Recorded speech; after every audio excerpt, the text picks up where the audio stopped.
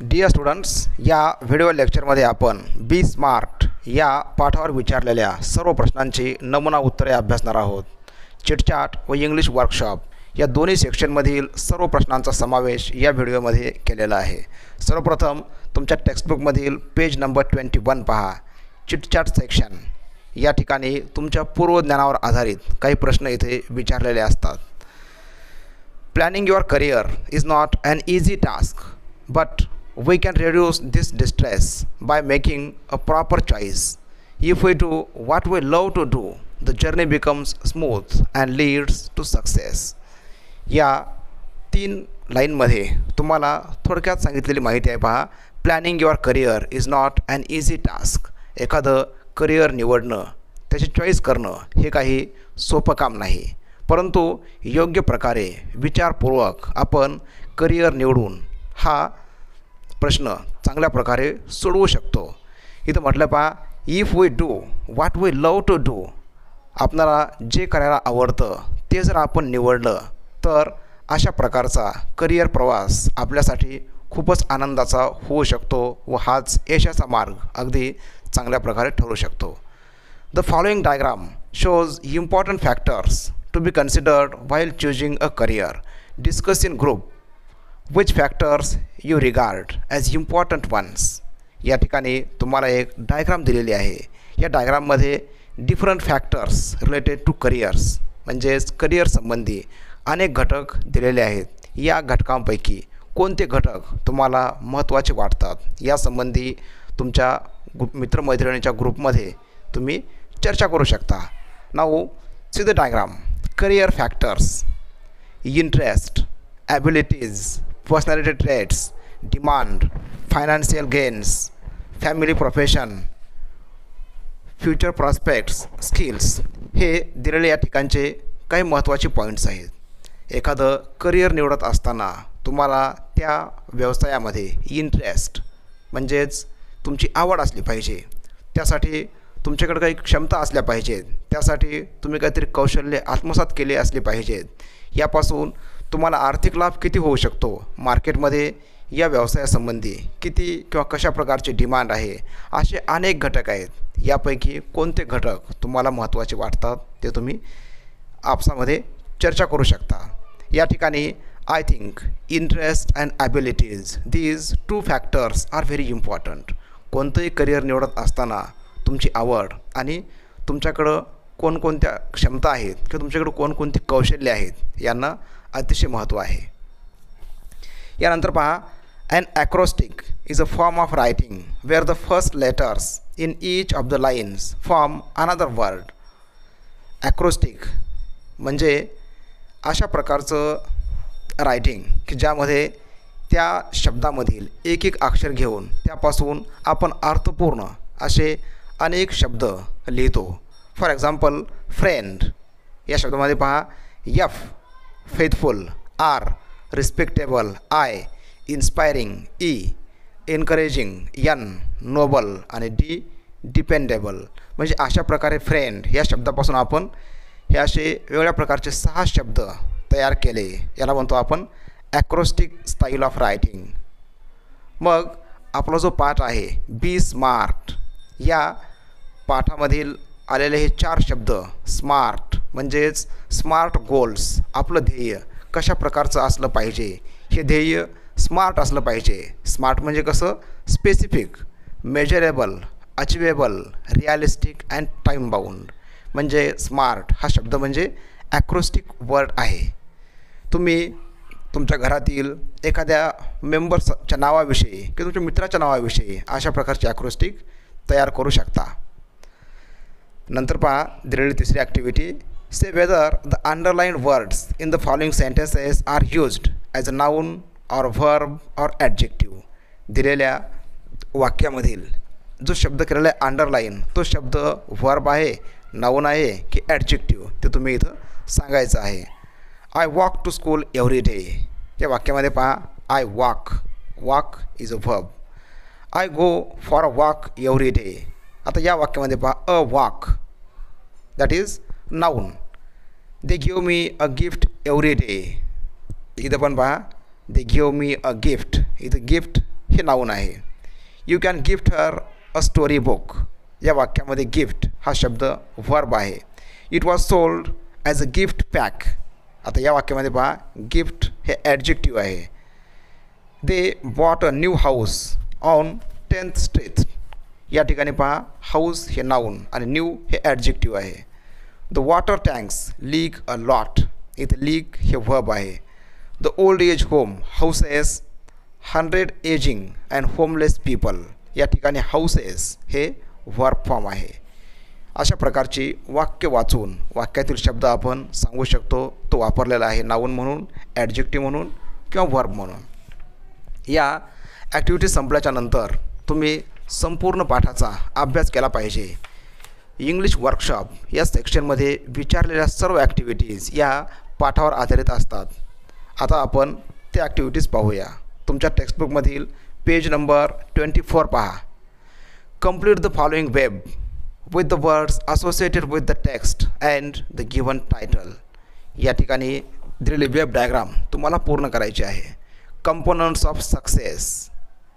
यशाचे महत्त्वाचे कोणकोणते घटक आहेत ते इथं आपण मेन्शन करायचे आहेत.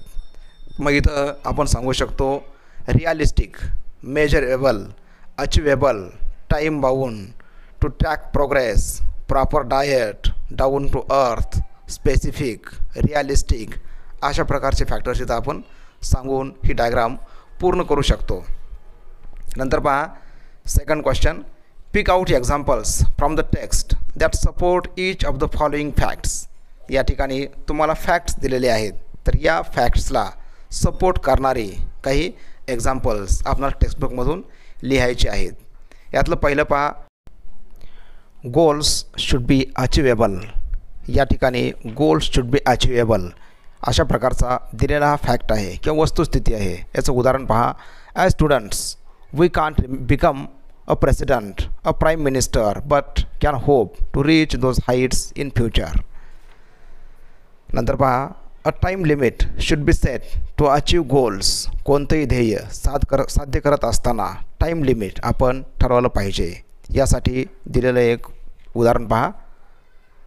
To reduce weight, we know how to go about it, but without consistent time-bound action, it never becomes a reality. It may be exercise, diet, and stress-free thoughts. A specific field or area has to be fixed to achieve goals. ध्येय साध्य करत असताना specific किंवा ठराविक अशा प्रकारचं क्षेत्र किंवा एरिया आपण निवडला पाहिजे. याचं दिलेलं उदाहरण पहा. If it is building a house, what exactly is the capacity required and how long can it stretch? Good results depend upon the quality and quantity of work put in. उदाहरण पहा. Life is like a trumpet. If we don't put anything in, we can't get anything out. A benchmark is needed to track progress. या ठिकाणी याचं example पहा. While playing football, a player's exact role and position has to be clearly defined. यानंतर activity पुढची पहा. Complete the following sentences. Smart goals are a methodology of thinking that helps people reach success. Two valuable assets of setting goals are a sense of originality and a stepping stone to illuminate the path. पुढं पहा. Read this quote. If we don't put anything in we can't get anything out. Guess the meaning. या दिलेल्या कोटेशनचा अर्थ काय असेल याचा विचार करा. म्हणजेच पहा if we don't put anything in, जर आपण कोणतीही गोष्ट एखादी गोष्ट जर देणार असोत तर तेवढीच गोष्ट आपल्याला परत वापस मिळते.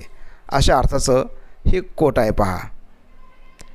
Discuss in pairs and find similar quotes that bring in the same meaning. अशाच समान अर्थाच्या काही दिलेल्या कोट्स खाली आहेत पहा. As you reap, as you sow.